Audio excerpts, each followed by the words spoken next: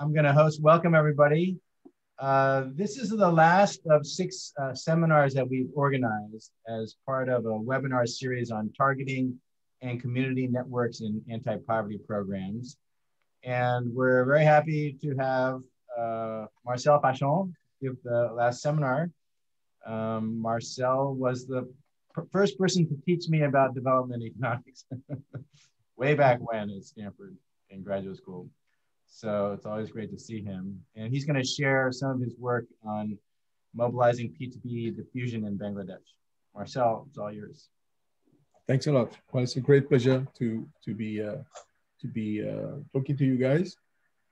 This is work with joint work with Asad Islam, who I believe is attending, Abdul Malek, who also said he would be attending, and Debayan Pakrashi. And it's a second paper we've done together about basically about how to promote the diffusion of agricultural technology and focusing on a specific technology called systems of rice intensification, SRI, which has the advantage and drawback that it doesn't require additional input. So it's an advantage for lots of, because you don't run into issues of people having liquidity constraints or things like that. But then the downside is that it's actually a difficult technology to master. And so people, the difficulty with this technology is how to train farmers in applying it, okay?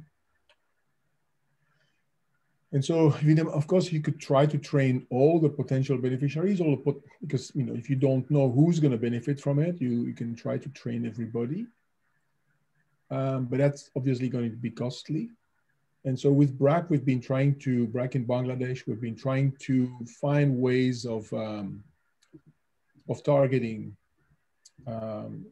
beneficiaries, if you want, the farmers who would benefit from this innovation, of targeting them better. The first article we wrote about that, we tried to train some farmers, and then we asked them to refer basically other farmers they thought would benefit from the training. So that was the first paper we did.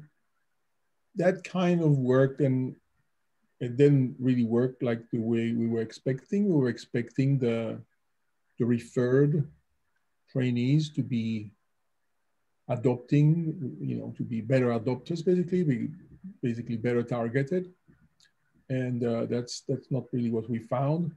So this time we tried another approach, which is, has a long history in agricultural extension, which is basically based on the idea of a model farmer, but we tried to improve it, basically. So, but if you remember the model farmer, the extension agent comes to the village and says, I can't teach everybody, so I'm going to select some farmers who I believe are role models for others, who are also more receptive to innovation, and I'm going to train them, and then I'm going to hope that this will then naturally diffuse through an unspecified process through the local population. Okay, I'm sure there are more structured ways of doing it, but that's kind of a rough characterization of what the model farmer approach is.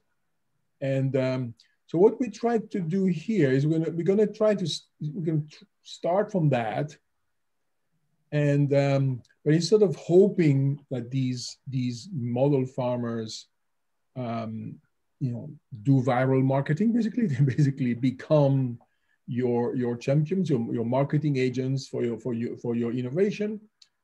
We're going to actually ask them to train 2 farmers. We're going to assign them these 2 farmers. We're going to say, okay, you're going to train Jack and Jill. These are the two trainees we've assigned to you, and you got try to do a good job of it. So that's the basic idea that we have. Our intervention is basically taking trainees, people who have received this one-day course on SRI from BRAC, and we're gonna assign them to other farmers who could have been trainees, could have been BRAC trainees, but we're going to say, well, wait a minute, what fraction of the effect of BRAC training can we achieve by asking these trainees to themselves teach other farmers? So that's the logic. So so we call them teacher trainees. Sometimes we call them teachers for short, but obviously they are not school teachers. They just asked to teach other farmers in our experiment. Can I ask a clarificatory question, please? Yeah, sure. So how much experience do these teacher trainees have with the technology before they're expected to train others? None. They don't have any? They don't have any. Experience with the technology. So you said experience. So they received a one-day training from BRAC, and then they are asked to, can you teach the instruction list that you have been told and taught about to these two other people. Yeah. And people take a quiz, and so basically we're going to be comparing adoption between teacher trainees, and of course we also have control farmers who didn't receive any training. We have control farmers in the treated villages where some people receive the training. We also have control farmers in villages where there was no training whatsoever. So I'll talk about that in detail in a minute, but that's the way we're going to try to see whether this model transfers knowledge. So basically we're going to quiz the trainees, the teacher trainees at the end on what they're supposed to be learning. And we're going to teach the students of these teacher trainees who did not receive the BRAC training. We're going to quiz them about their knowledge as well, and then we're going to see whether they have, we also have, we know that the average farmer who has not been trained does not know what SRI is in this particular part of the world, so it's not like they would not naturally know what it is. And then we also look at adoption of the recommended practices later on, and which is measured by BRAC, and then we also have an end-line survey where we measure agricultural outcomes like profits and yields and stuff like that. So that's the basic idea. I'll go through the intervention in more detail in a minute. There are some villages we incentivize the teachers to. Basically, we thought maybe if we incentivize them, they would do a better job. So they are incentivized to teach to the test. So basically, they've already taken the test and they are told, well, we'll test your students using the same quiz, and then we'll give you an incentive if they answer the quiz questions well. So it's basically testing whether they can convey this key information about SRI to their students, and we hope that knowledge then translates into a higher adoption. And then, from the model farmer idea, so remember the key idea of that model was that this person was a role model for other farmers, and therefore the other farmers would want to copy him or her. So we thought, well, maybe we can emulate that as well. I mean, so the way we did that is that we ask, at baseline, we ask each of the farmers in our sample to list at most 5 other farmers in the list we're giving them, whom they would regard as role models, basically. Whom they would consider as sources of valuable information for agricultural technology. So that's the idea. And then basically, in a way, I'll explain. Remember, each teacher trainee gets 2 students assigned to him. They're all male. And one of them is going to be someone who has nominated that farmer as a role model, who has listed him as a role model. And the other one is someone who has not nominated him as a role model. So that's the idea. And the idea is based on this model farmer idea is that it's a role model, therefore it's going to work better in terms of diffusing the innovation from teacher trainees to those farmers that nominated them, to those farmers that regard them regard a teacher trainee as a role model. So that's the key idea. And this is done through an algorithm I'll describe in a minute. So that's the basic idea of what we do. In terms of, and I'll explain the experiment more in detail, obviously. In terms of, just to remind, I'm sure some of you already know what this system, perhaps even better than I do, what the system of rice intensification is. But my understanding of it is basically it's a set of different practices that have to do with transplanting, the way you do the transplanting, the date of transplanting, and especially things like spacing, thinning, and the way you water the plant, the regularity of the water in the plant, and so on.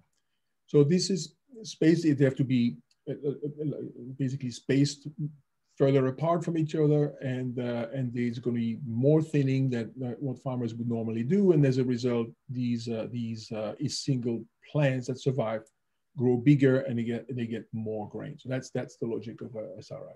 That's as far as I understand it.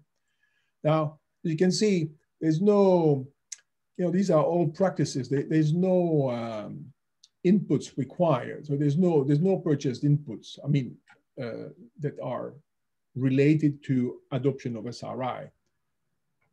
So that means several things. It means things that, and if it was a fertilizer or a new seed or a new pesticide or something, farmers could in principle go to the seller of this input and ask them, what should I use on my rice? How should I use it? How should I apply it? When? There's not such thing here. So we don't have to worry about contamination of our sample by some external agent who comes and gives them information about this technology. Okay, so that simplifies our work. It makes, it reduces contamination from external actors, from vendors in this case. It also means that you don't have to worry about externalities through input markets. I mean, if you introduce a new fertilizer, let's say, and there's a whole value chain that has to bring this fertilizer to the villages, and only only you are the only one who wants to buy it. Chances are you're not going to find it because the traders are not going to find it useful to bring the fertilizer to the village just in the off chance that you might buy this one bag of fertilizer. So they're going to be network externalities in the sense that the more people are buying it, the more it will make sense for sellers of agricultural inputs to stock it, and therefore you will have more information, and the other farmers will have more information, so you get into this kind of system of externalities. So we don't have to work. The problem with that is that would break SUDVA. So I mean, we're already looking at diffusion, which is something that's already by nature kind of breaks SUDVA somewhat. So we don't want more to have to worry about more violations of SUDVA than we have to. Could there be an effect on the quantity of inputs that they purchase? I'm wondering if you have to space out. Look at that. We will look at that, but we're not introducing any new inputs. Yeah, but we'll look at that. Yeah. The main thing though is that people sometimes describe this technology as more labor intensive. It seems like because the farmers have to go and visit the field sometimes more often, but really it's more management intensive. They have to be more careful, and they have to also change the way they were doing things, but they have to measure, they have to count how to thin properly and so on. So it's a little bit more scientific.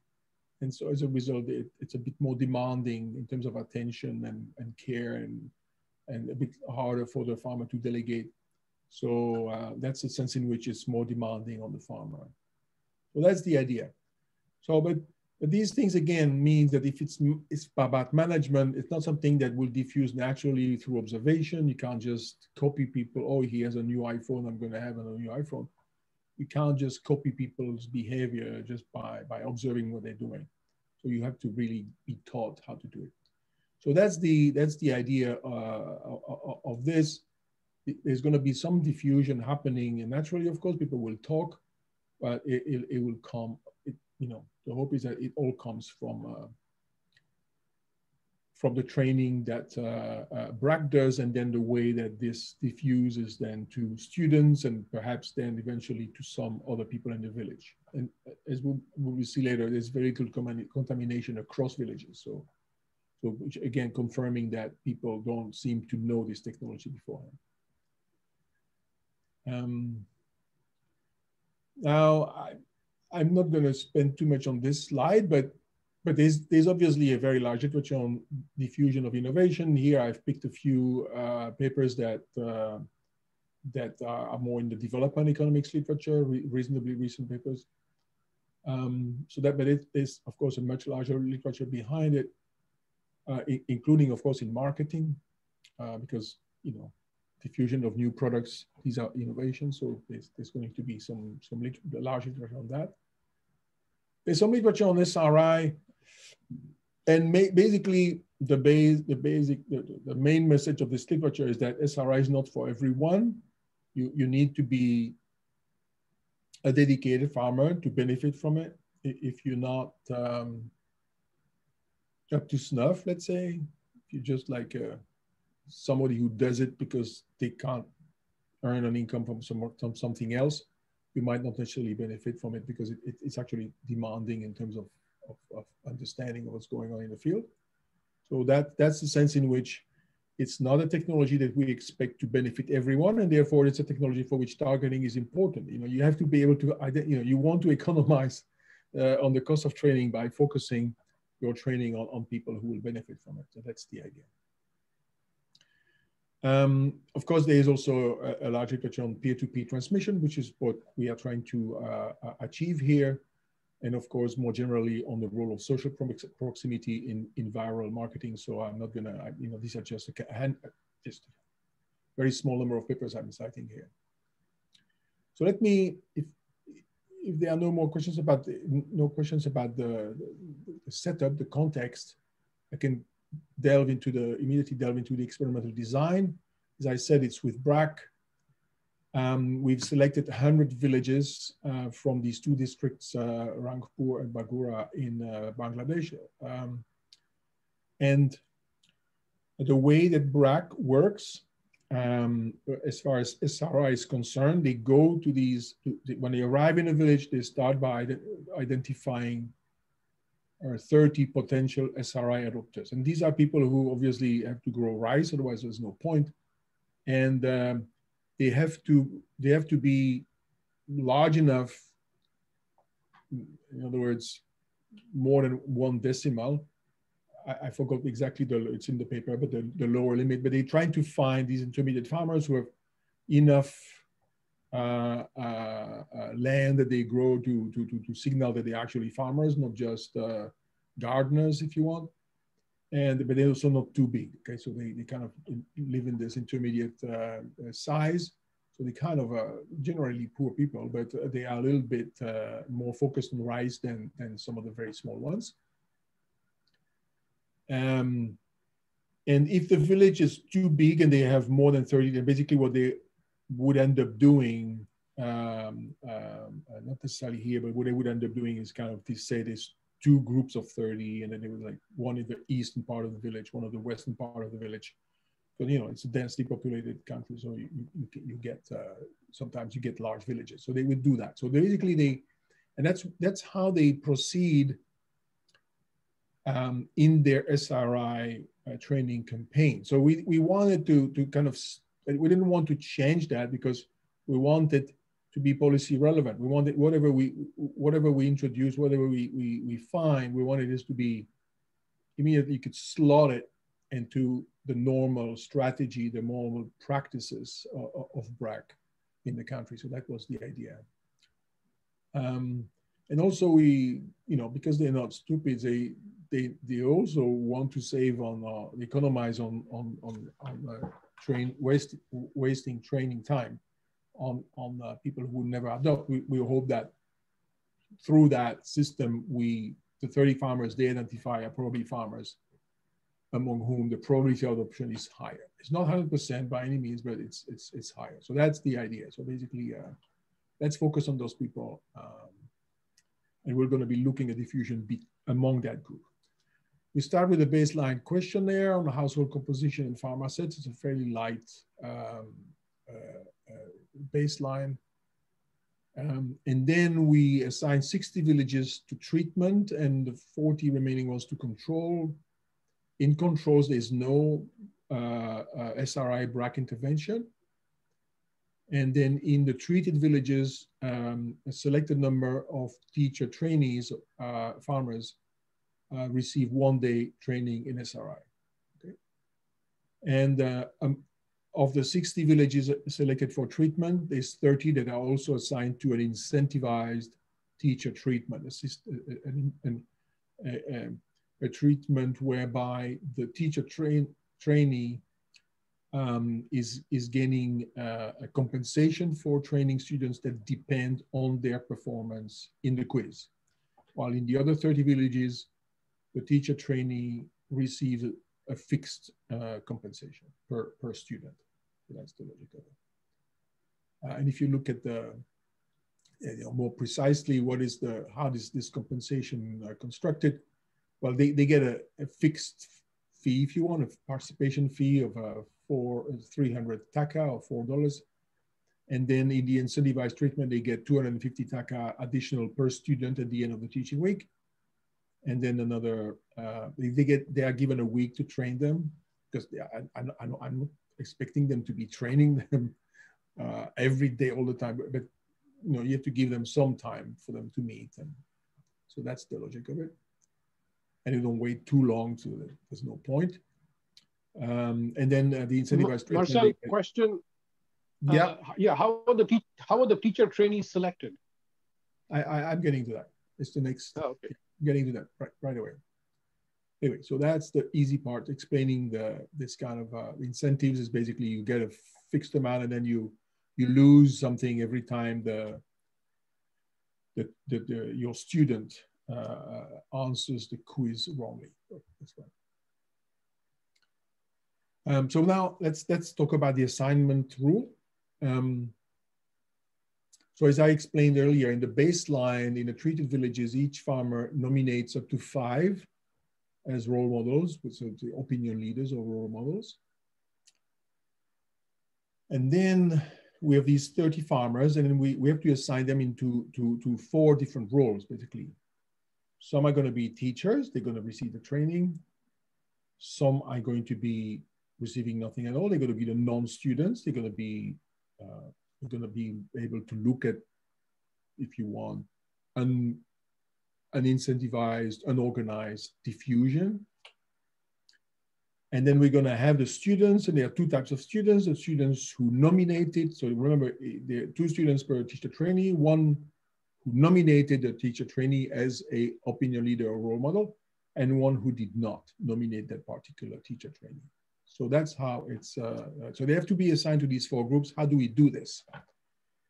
So we start by picking 6 teacher trainees. So those are going to receive the BRAC training. And this we did by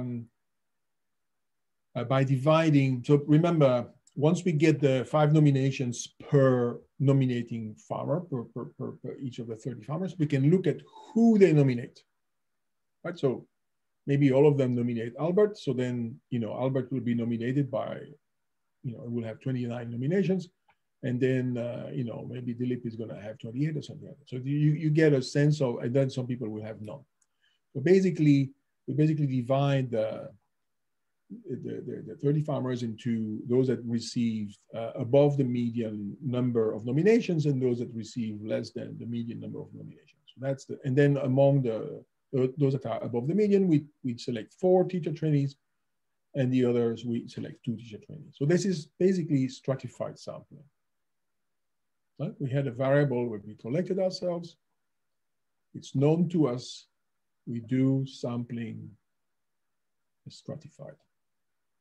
Okay, so they don't have the same, based on their observable characteristics at baseline, they get slightly different probabilities of being assigned to a particular treatment. Okay, so we'll have to correct for that when we in a minute, because that's stratified sampling, which is not pure randomization. Now, what about the other 24 farmers? So then we have assigned these 6 people at random, the way I explained. So you're left with 24 farmers. We know we want 12 students and 12 non-students. And then we want 6 students who are matched with a teacher that they nominated, and 6 students who are matched with somebody they did not nominate. So how do we do this? Well, we do this using an algorithm. This algorithm is mechanistic. So it just basically, you could think of the algorithm as you start by randomizing all the 30 farmers in the village. Then you know, based on that sorting, reshuffling of the farmers, you pick the first 4 who are above the median in terms of nomination, and the first 2 who are above the median, below the median in terms of nomination. These are going to be the teacher trainees. So now that you have the teacher trainees, you start looking among the 24 farmers for farmers who nominated them, farmers who did not nominate them, and so on. And you go through the list. You go through the list of farmers in the order they've been shuffled until you finally allocate everybody. So the order in which they've been shuffled will determine the order in which they are considered by the algorithm to be assigned to a teacher or not. Does it make sense? So that means but Marcel, it still seems like it's not going to be very random if for each of the teachers, you have to find one student who nominated them, because maybe for some of the teachers, there was only 1 or 2 students who nominated him, right? If I'm understanding the algorithm correctly. Yeah, but that's enough. That's okay. That's okay. Yeah, I don't think there is a village where we had the problem of selecting a teacher who was nominated by nobody. I don't think it happened, because this is an issue that we raised at the beginning, but this didn't occur. Okay, so you always find they've been nominated by at least 1 person. One other question. I mean, when they are asked to nominate somebody as a role model, are they, you know, one criterion could be who do you think is going to be the most successful in adopting the technology himself? The other is who is going to be the best teacher? And those 2 need not be the same. Sure. So what is your understanding of what they think of when they say role model?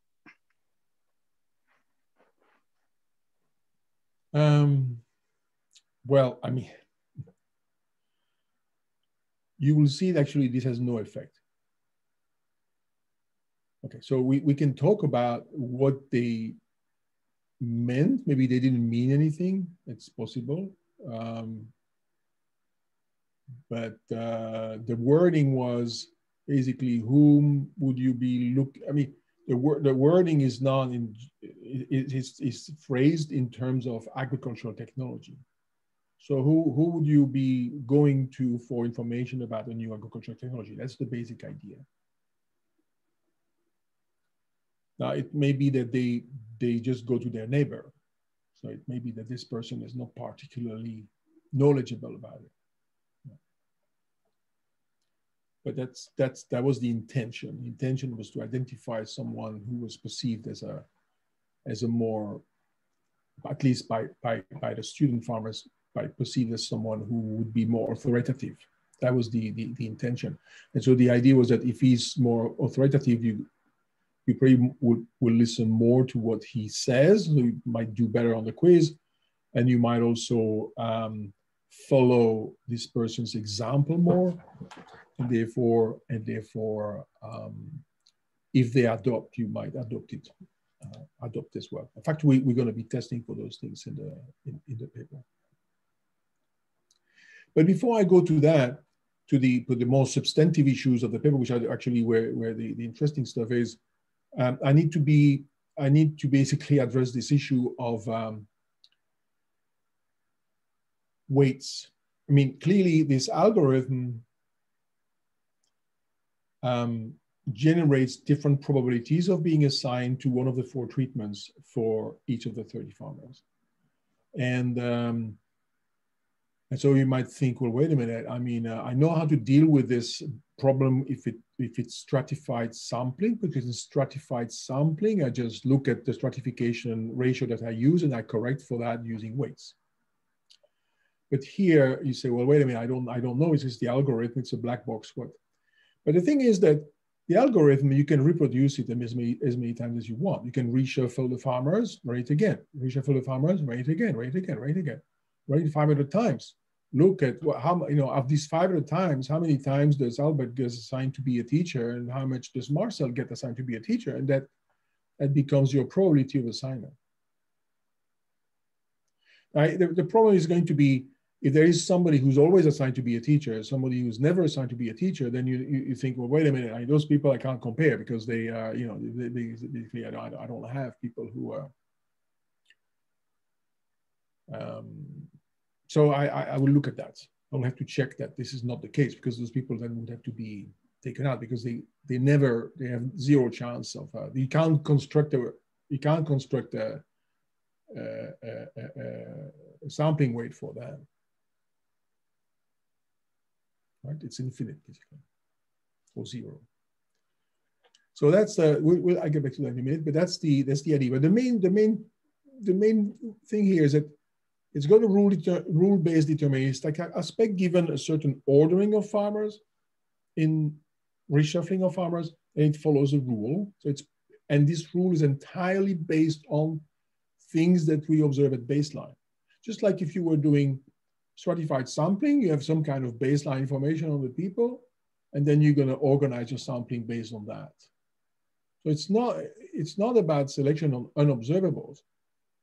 There are going to be things that are correlated with these observables for sure, but that's why we need to correct for sampling weights. But so that's the idea.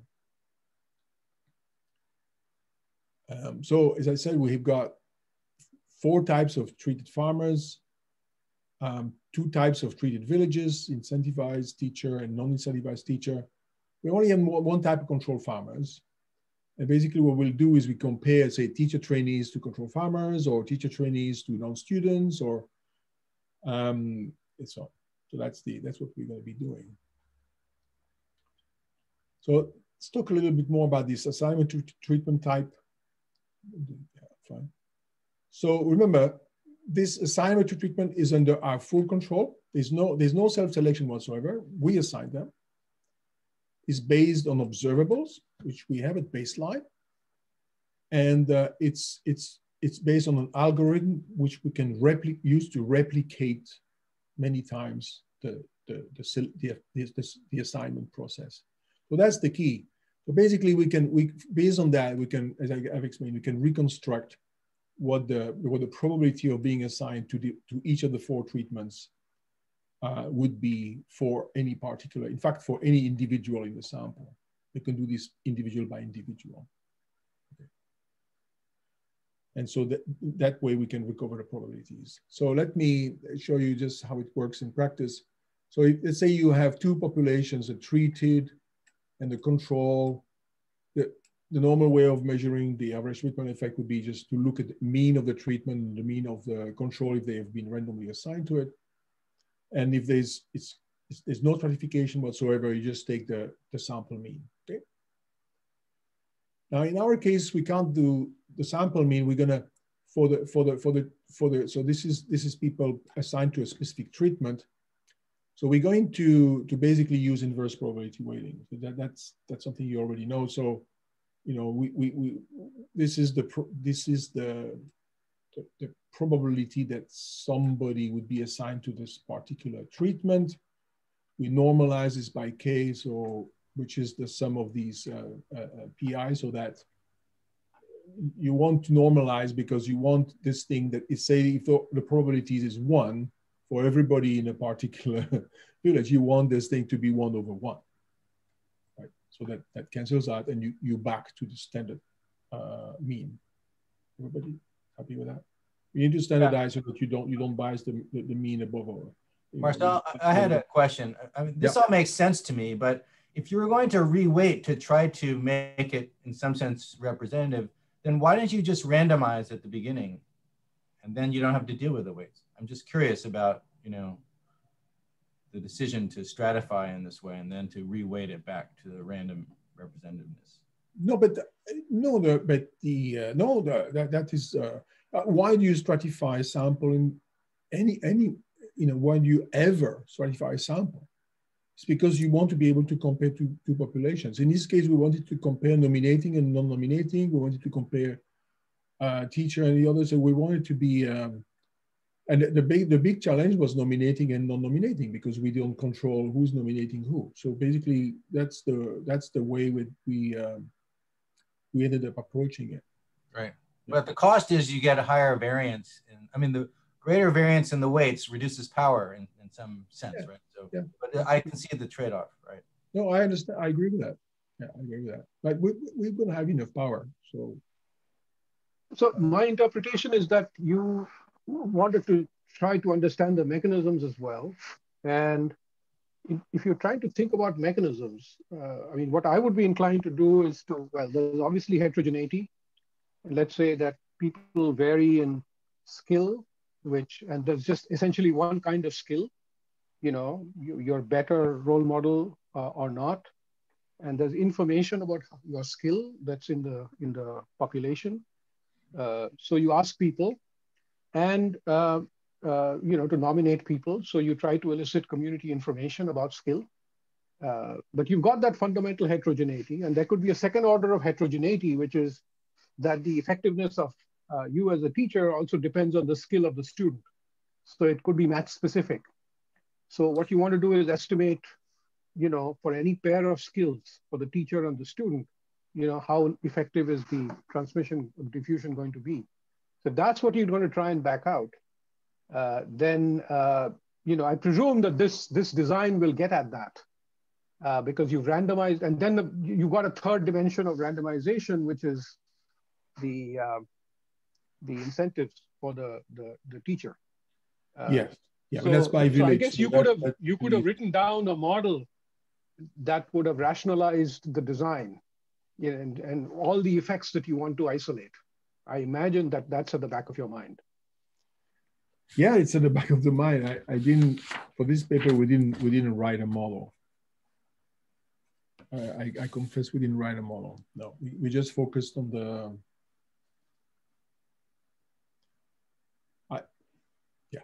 We just didn't do it for this paper.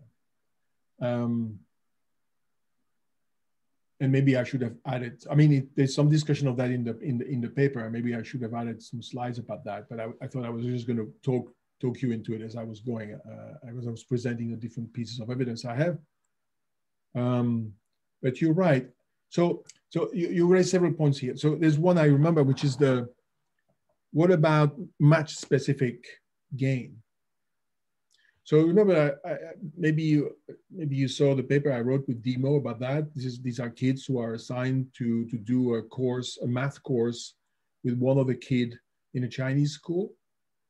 And so there we actually looked at the match specific gain. But then it was easier, much easier, because everybody was in pairs. They were just assigned randomly by design to another person. There was no need for a matching algorithm like this, like we did here. It was just basically randomized matching. And so there we could see whether, you know, if a less able kid is matched with a more able kid, whether the less able kid learns more. It turns out they do actually. And the more able kid doesn't seem to learn less. So that was actually a good result for that. So that's an example of so I know, but here we're just going to be looking at the average. So I don't ambition to identify pairwise, because I don't have as you're right, I don't have very good identification there. So I don't want to make any statements about that. It's not that I don't think it's important. It's just that I don't think I'm on very strong terrain there. So I'd rather avoid saying that. I suspect the way you stratified, you have the identification, but you maybe not be having enough power. I don't know about that. Well, we'll see about power. I think we have power, and we actually cluster standard errors at the village level. So we have 100 villages, so it's fine. So, I mean, it's not like we've been very conservative. I mean, you know, that's... No, not for the average treatment effect, but for the heterogeneous treatment effects. We don't have heterogeneous treatment effects. I know. If you did what I was suggesting, write down a model and try to identify the heterogeneous treatment effects to understand the mechanism, you may be underpowered to estimate the heterogeneous treatment effects. Oh, yeah. I agree with that. I understand. Okay, but you're mainly talking about power for the average treatment effect, which is fine. Yes. Yeah. Yeah, that's good. That's true. That's very true. Okay, so I've explained this. You can also use the same since you recalibrate these means to be representative of the control village population, you can also compare them to each other. So once you have recalibrated them, you should compare them. So you can compare one group of treated to another group of treated. They've been, you know. I've already explained this. I mean, the easiest way to explain how you recover the probabilities, the easiest way to understand it is that if you think that each person is a different X vector, so then you would run a bunch of simulations. I think we run 500 simulations. So you would run, let's say, first simulation, Dilip gets assigned to be a teacher, and so therefore it's 1, 0, 0, 0. So that's one sample. And then in another simulation, he gets assigned to be a nominating student. So he's here and then he's there. Okay. Basically, you do this 500 times. Some of them get frequencies. Frequency, how often does Dilip get to be a teacher? You know, maybe a lot of times. So therefore, he's going to be, you know, he's overrepresented, if you want, in the teacher population. So we're going to want to re-weight the teacher population so that he gets less weight. That's the idea. So that's how this is done here. All right. Now, the thing you have to worry, if you do that, the thing you have to worry is that people who never get assigned to a particular role, because then as I said, they basically don't have a kind of a comparable person.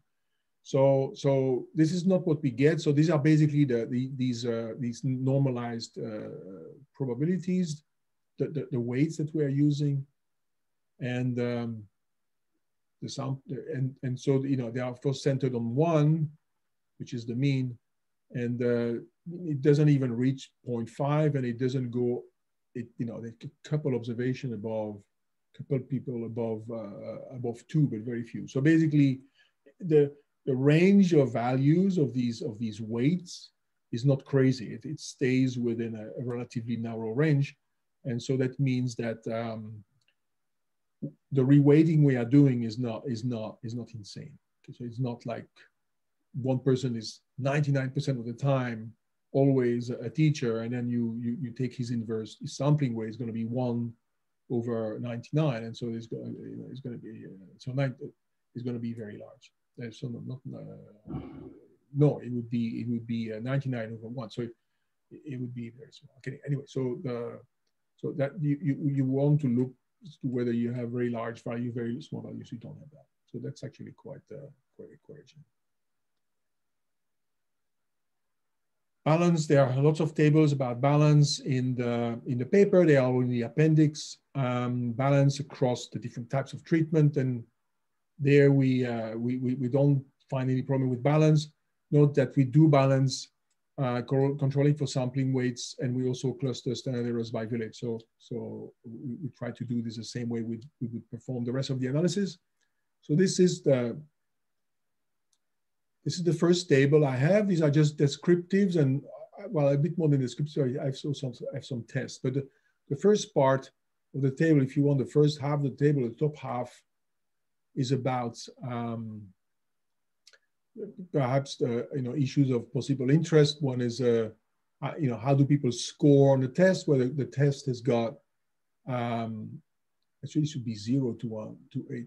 The test has 8 questions, so they could either answer them all wrong. I think it should say 0 to 8, or they could answer. I think nobody does that, but they could answer all of them right, and the average is about 7. So they're pretty good at remembering what the correct answer is. This is in general. Not that we didn't ask these questions in the control villages, but we know from other observational data that they don't know much about SRI. And this is just another variable we use as to whether they can answer the 3 main questions correctly, and you get 88% of farmers who can, treated farmers in treated, not treated farmers, farmers in treated villages who can do that.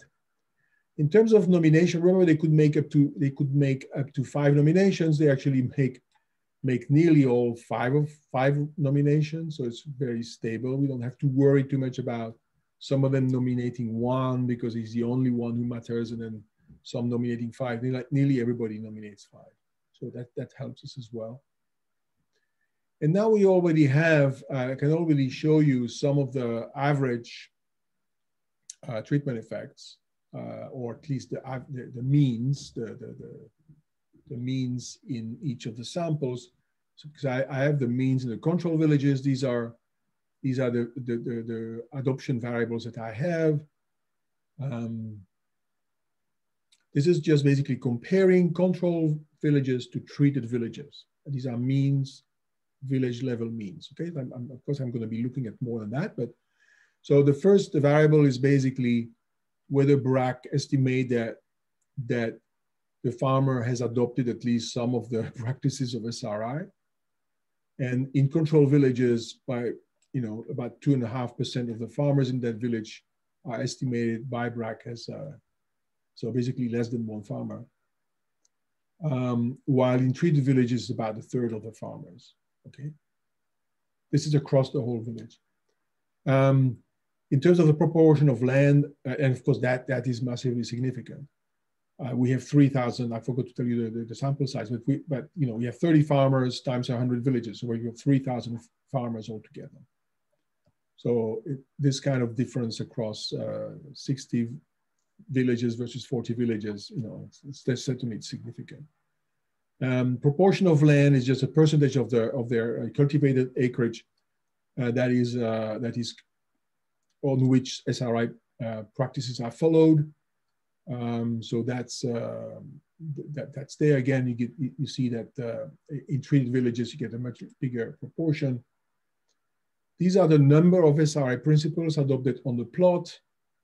In control villages, actually they are recorded as adopting 1.4, but that could just be that they by chance adopted one of those practices, but very few of them adopt more than 1. So there's basically, it's a means, it looks like a high mean, but it's not the same practice that every farmer adopts, right? So they basically randomly adopt certain things without knowing that it's called SRI. Very few of them, this is very important, very few of them actually follow the transplanting rule, which is about the age of the seedlings. Very few, in control villages, very few of them follow the recommended distance between bundles, the places where they transplant the rice. But it's actually quite a bit higher in treated villages, even though this still remains very low. So they still don't like to follow the age of the seedling. So it's certainly not complete adoption. And then in terms of number of seedlings per bundle, you have a bit higher this practice is already kind of somewhat there, even in control villages, but even there it's higher in treated villages. So that's in terms of practices. What actually so that you see, it's not like you say, have you adopted this fertilizer? Meaning, have you used this fertilizer on any of your fields? Here you have, a whole bunch of 6 main recommendations from SRI recommendation, and they basically what is being tracked here are the main recommendations that they make.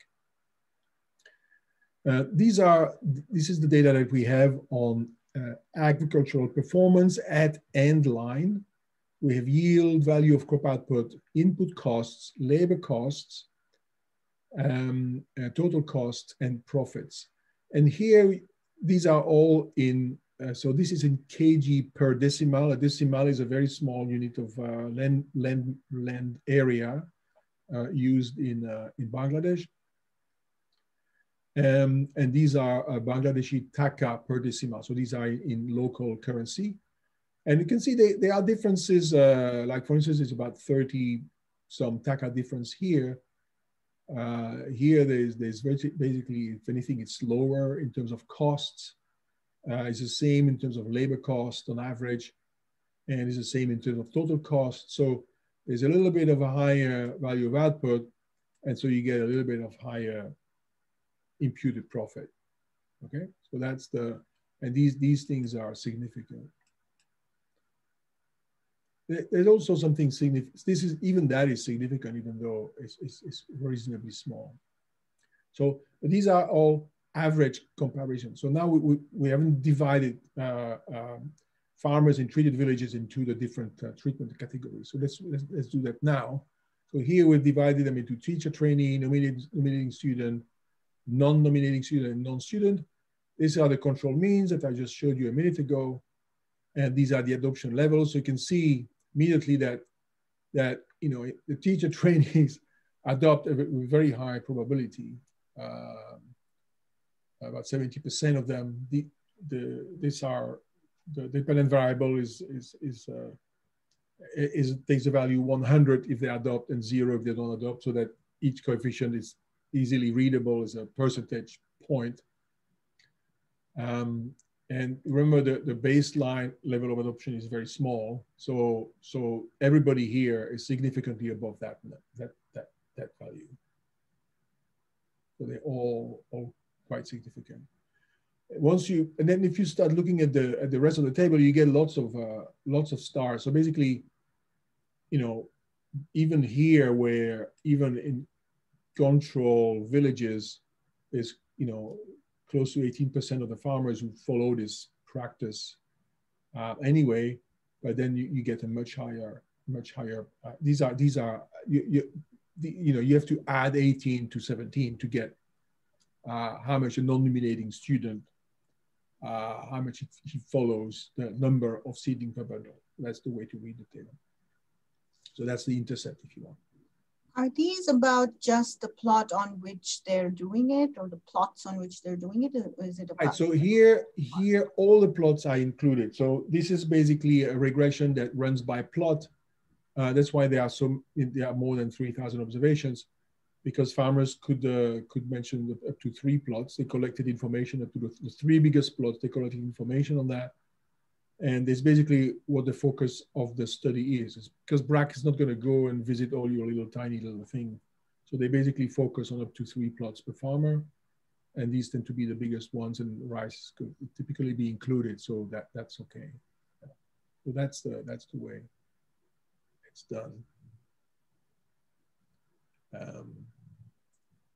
So basically the lesson from this is that, yeah, we've got pretty good effect on all these practices, on adoption as measured, you know, in a relatively generous way here, compared to farmers in control villages. So that's the first lesson. And then if you look, well, you know, these numbers are different. So what about this number compared to this one? What about this number compared to this one, and so on? So what about this number? So here we just basically using these regressions. So for the first column, we use this regression and we just do these pairwise t-tests. You know, is the coefficient of teacher trainee significantly different from the coefficient of nominating students? So basically we do these pairwise comparisons to see whether there's a difference in treatment effects. And you can see that when we're comparing teachers and students, you always get, these are p-values here. So we just report p-values since it's a test. And so they are more adopting than other people. You can see lots of zeros everywhere. See zeros everywhere here. Okay, so teachers are clearly overwhelmingly adopting more SRI. in terms of the students, you can see that both students, all of them, there's like also nearly all, there's 1, 2 here, but other than that, they're pretty high, pretty low p-values, so again, a high significant effect that they are more likely to adopt than non-students in treated villages. Okay, so it's not just that there was some kind of diffusion in the whole village and they benefited from it. It's that they basically, the fact that they were targeted by our intervention through a teacher, a trainee to receive SRI instruction, it actually made them more likely to adopt these SRI practices. There is the only place where it is, except for this one, which is borderline significant, I would say, everything else here is not significant. So basically this idea that we had, which is basically behind the model farmer logic, the idea that people would pay more attention if they are matched to somebody they look up to, somebody they regard as an opinion leader, as a source of valuable information. And so if this was the case, being matched with a model farmer, somebody you regard as a model, makes you more likely to adopt what they tell you to do, what they teach you. Then you would expect this number, you would expect all these numbers to be positive and significant. They're all negative. Yeah. Thankfully, they're not significantly negative, but they're all negative, except for this one, which is borderline significant. But, yes, but Marcel, the teacher trainee has been nominated by somebody, right? They're all above median nominations. Isn't that? No. There's 4 above median and 2 below median. Okay, so is this coming from the above median or the below median, or is it the same no matter which? So what I'm trying to get at is, I think your interpretation was you don't have to be a model farmer.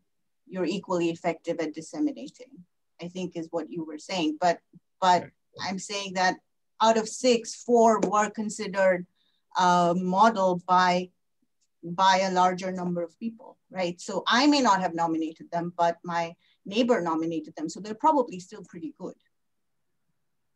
Yeah, it's a good idea. We could do that. We haven't done that, but we could do that. We could compare. We could do that. That goes in the direction of what Dilip was mentioning earlier. Basically, looking at the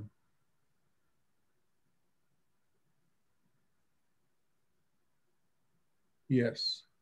We could also. I mean, we haven't done that. We of course we have the whole network of recommendations, so we could see whether the extent, how much variation we have in centrality in degree centrality in this case, in centrality, or even more sophisticated measure of centrality. Yeah, this is something we could do. Yeah, this is a good suggestion. Thanks. Thank you. Okay, but in terms of being matched to somebody you didn't nominate doesn't seem to disadvantage you here. So, but I see what you're saying. And you say, well, maybe it's because, what if you have been matched to somebody who was nominated by lots of people? Maybe that's what a role model would be. Okay. So for that, I need to document the fact that what is the variation in centrality, and because if there's not much variation in centrality, everybody mentions their 5 neighbors, and basically everybody is the same. There's no central people. That is a good, it's a very good point. We'll do that. If you will add to the paper, thanks.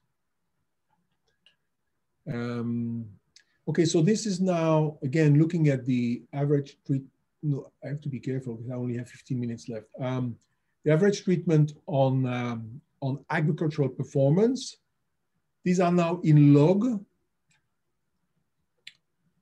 because there's noise in the data, especially these values. There's always noise. So if you take log, it kind of dampens a little bit the upper tail, and you don't have to windsor rice and all that. So the news is that in terms of yields, you get slightly higher yields. So basically 7% higher yield for teacher trainee, 4% for the 5% for the students.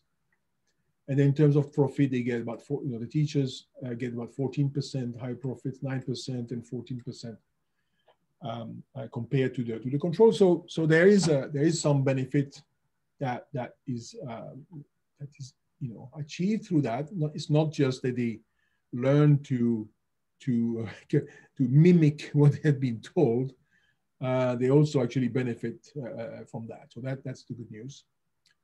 So now so that's all about average treatment effect. So now I want to focus a little bit more about. I want to do a little bit more.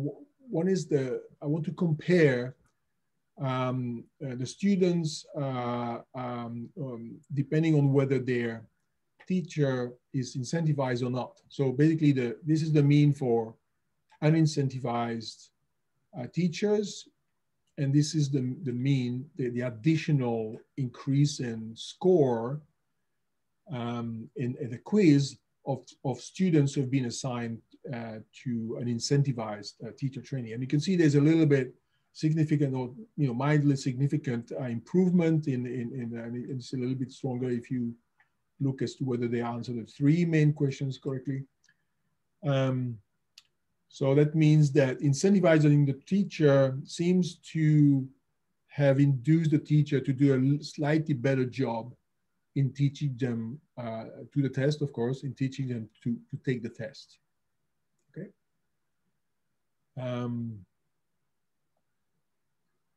And this is whether we also looked as to whether it has an effect on the teachers. So basically, do the teachers do better on the test because they taught they know they had to teach the test? There we don't see. Well, there's a positive, but coefficient here, but it's definitely not significant. And you can see the teachers do in general very, very well on the test. Okay? So it looks like they were paying attention, knowing that they're going to be teachers. Doesn't really depend on them being incentivized.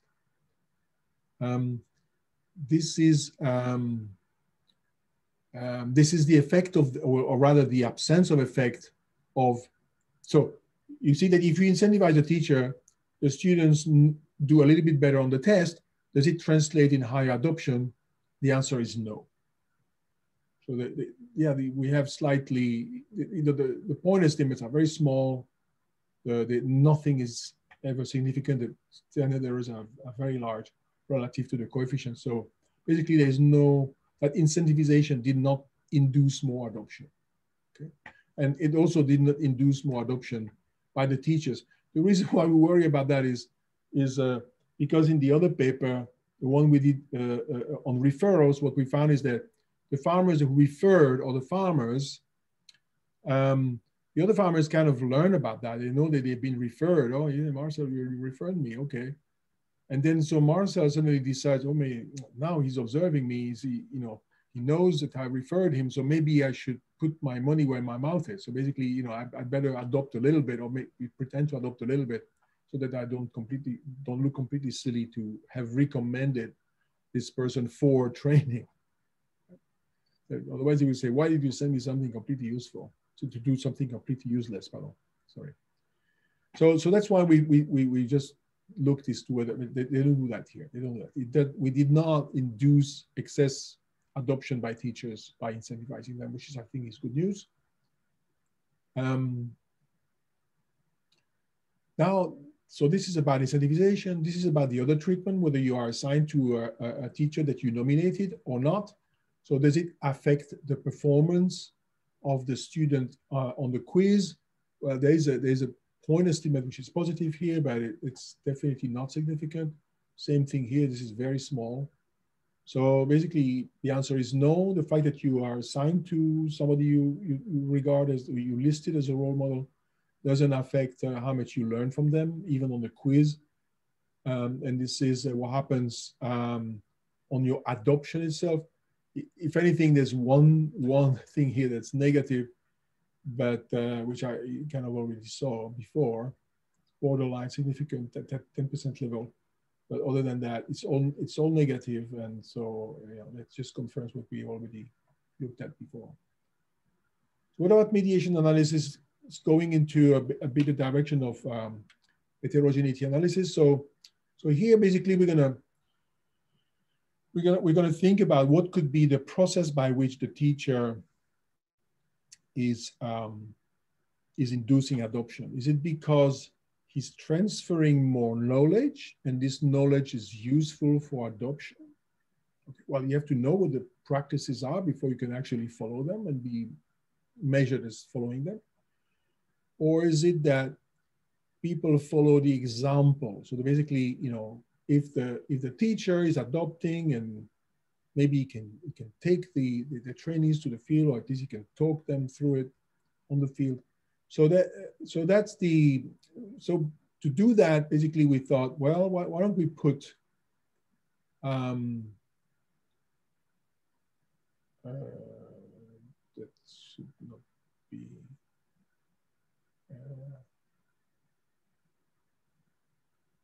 so this is the incentivized teacher trainee. And then we thought, well, if it is, no, this is not, no, this is the quiz performance of what's happened here. Sorry. I think this is not the teacher's value, it's the student's value of the, so basically, if the effect of, this is, okay, sorry, I got confused for a second. This is the effect on the student's performance in the quiz. This is the student and the quiz. And basically students whose teacher does better on the quiz also do better on the quiz. So basically there's some transmission of knowledge from the teacher to the student. So teachers who learn more transmit more to their students, even controlling for the fact that the teacher may have been incentivized. So we control for that. So that here is a control. We're just looking whether the transmission is through, or at least some of the transmission is through knowledge transmission. The teachers who learn more transfer more to their students. And this is by the same thing by nomination status. So again, you know, this is also there. This is the effect of the quiz score on adoption. And so basically you look as to whether this has an effect on adoption as well. And so you get a couple significant terms there, but other than that, it seems to be pretty flat. And the same thing is reproduced if you compare nominating students to non-nominating students instead of comparing incentivized teacher trainee students to non-incentivized teacher trainee students. So basically what this says is that performance on the quiz score of the teacher just has some transmission to adoption, suggesting that knowledge is one of the channels of transmission, as you would expect. I mean, you would hope this is true, but now we have to look at the other thing, which is examples, teaching by example. So here we're looking at the teacher's value of the corresponding adoption measure. So basically, are people more likely to adopt if the teacher adopts? Are the people more likely to plant on a large proportion of their land if the teacher does that, and so on? So basically, we can see that in all these cases that these things are positive. The only exception being this one, where teachers are already quite high to start with. So there's perhaps a bit less variation there. But so what we find is that it's basically the evidence that both channels are operating here. One is that if you are taught by a better teacher, someone who has paid more attention to the course, knows more, you adopt more. It's a channel of transmission, and you also know better on the quiz. And then the other thing is that if the teacher adopts, you're more likely to follow his example. So these two things are there. So the last thing I'm going to do in the 3 minutes I have, I should have stopped earlier, but so we also would like to know whether inviting trainees to be a teacher has an effect on their adoption. Okay, not relative to their students, but relative to trainees who would not have received this task of training other students. So fortunately, we have this other experiment we ran. It's also an RCT. And in that experiment, we have a whole batch of trainees who were randomly selected among the 30 farmers and were only trained. They only received the training. And so we can kind of compare them to the teachers.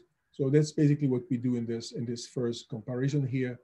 And what you find is that, so P2P, the me is basically means that you were in the teacher training experiment and not in the other experiment.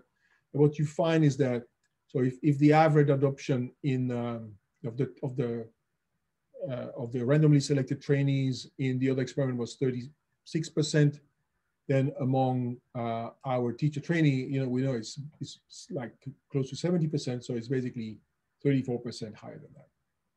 Okay, so that's the idea. So basically what you get is that inviting people to be teacher training makes them adopt more. Okay. And it doesn't necessarily do that for these other comparisons are not more significant. But perhaps the surprise is that the student farmers, if you compare them to other trainees, they're not that, sometimes a little bit less, sometimes a bit more, but they're not massively different from people who actually receive the BRAC training, which I think is quite remarkable. These are people who have not seen any BRAC training agent. So they basically, all they have learned about SRI is from other farmers, and their adoption and behavior in general is relatively similar to people who in the other experiment received training directly from BRAC. We do a small back of the envelope cost benefit analysis. The details of the calculations are in the appendix. We get we estimate a social return of 2 point. Basically, you value the profits and so on, and compare it to the cost that we have incurred, and you get a $2.5 per dollar invested in the program, which generates a rate of return, social rate of return of 150%, which is not bad. It's lower than what we got in the other experiment, but the other experiment suggested that if you incentivize, if you push people, they tend to over-adopt. So they basically, you kind of induce them to experiment with the technology, and then having experimented, they discover it's not for them, it's too difficult for them, and then they withdraw from that technology the year after. We noticed that. So here, by inducing more people to adopt, it's great. We have induced lots of people to experiment, but as we said, SRI is not for everybody, and so as a result, maybe there's excess. If you want excess experimentation, I don't know if it's excess, but you get lots of people who experiment who don't necessarily benefit from it. Certainly not in the first year they try it. So that's the kind of the general lesson here. And maybe I should stop here. And if there's still time for questions, if people still have questions.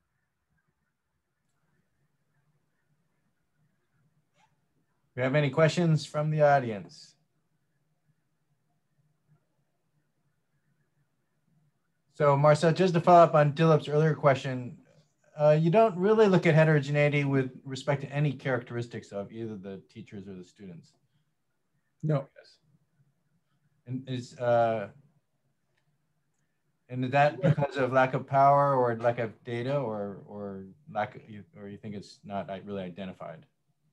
It's probably due to perceived lack of patience for it by editors and referees. I think that's they say, oh, you are picking winners, you have 27 heterogeneity tests, you just report the one that gives you a big kick. And so, and then in any case, it's not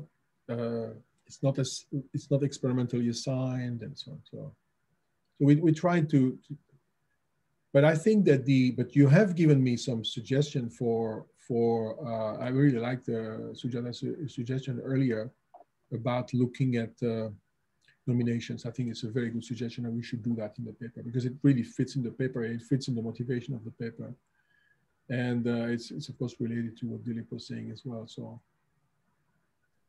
yeah. I had another sort of broader question here.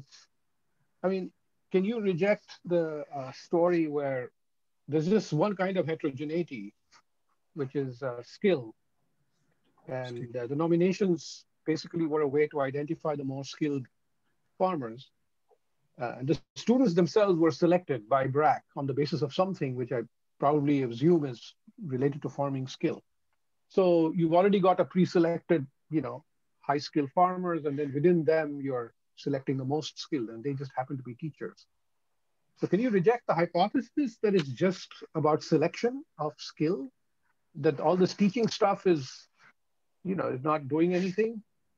I mean, of course, there's some diffusion, obviously, but basically, it's nothing to do with skill in teaching or anything like that. I mean, it's just skill in picking up stuff that's now generally available in the village.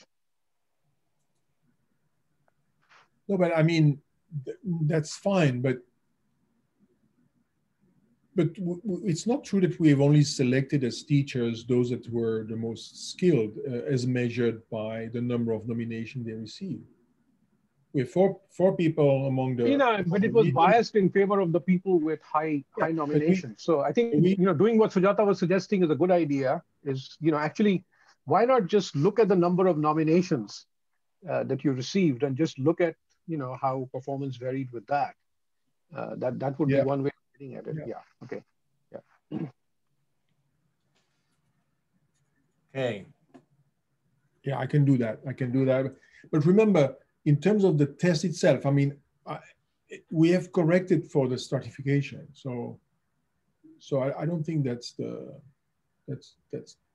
I don't think that is invalidating our results, because we've thought about No, it's a different interpretation. I'm just saying, I'm not disputing the statistical validity of your results. It's just a question of what you think is sort of going on underneath, and whether teaching has anything to do with it. Yes. So in the first experiment, the one with the 182 whatever villages, where you didn't ask them to teach, but did you select them the same way? It was simpler because we were not trying to match. But okay, so I can.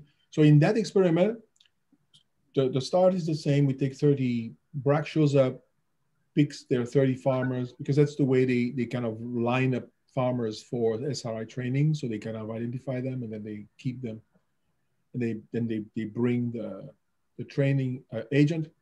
So and they train them in groups of 12.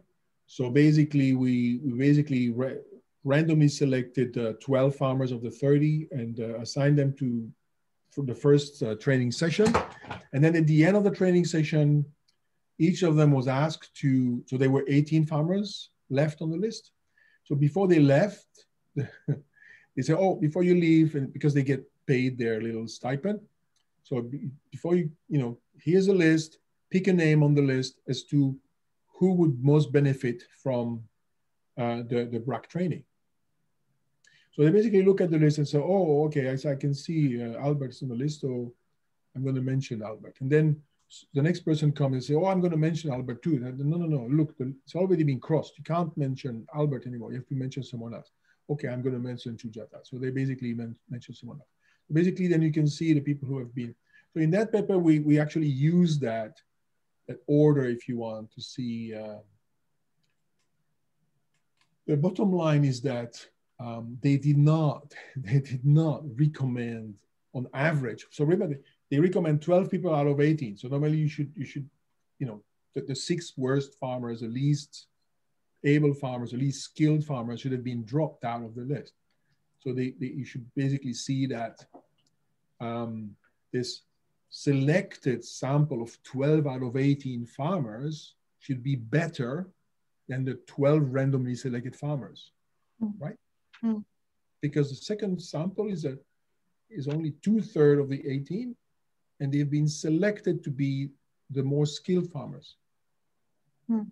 So you should see that they are adopting more because they understand what's going on, and they get more benefit from it. That's not what we find at all. So the reason I was asking was I was wondering if that helps you answer Dilip's question about whether there's something about having to teach that makes you a better adopter yourself, but you can't actually answer that question because the way that those guys were selected is different. It's random. They're not both being selected the same way, and then some get to teach and others don't get to teach. It's not as simple as that. Right. I mean, everybody could have been selected to teach. Everybody has a probability of being selected. If you are of the 15 above median, you have 4 out of 15 chances. If you are above the 15, you have 2 out of 15 chances. Everybody could be a teacher. And we correct for the probabilities of you being a teacher. Yeah. Yeah, that I do understand that. Okay, I think we're a little bit past time. So I'd like to thank Marcel. Very interesting presentation. And I'd like to thank, I also want to thank the staff at IEMS who've been coordinating the webinars for all 6 seminars. So that's Carla, who's managing today, Carla Chan, and Joey Chu, who's the manager at IEMS. I think it's been really well managed. So, you know, silent applause.